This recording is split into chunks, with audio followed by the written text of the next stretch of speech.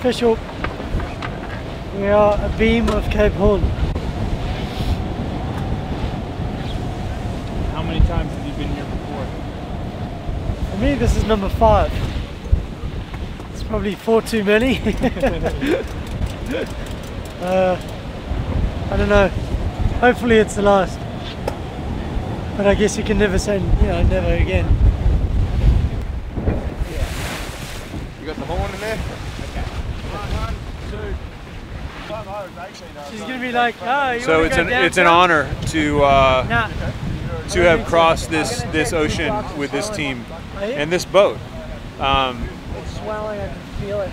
It's an emotional time. I think everybody on board is relieved, tons.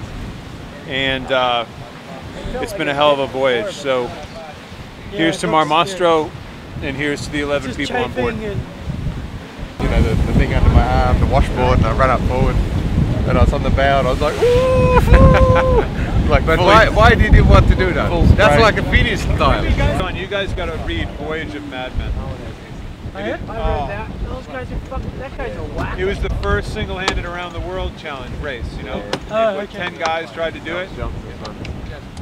What's his name kept going, didn't he? Yeah, the Frenchman. Mortizier or whatever. Yeah. Got to the finish, he's like, I don't want to deal with No, he the didn't crowd. even make it. He turned the corner here. He made it halfway up the Atlantic and said, nah, this is too cool, and turned off and went around. Because there was another guy that did some around the world race, a Frenchman, that got to the finish and then saw the crowd.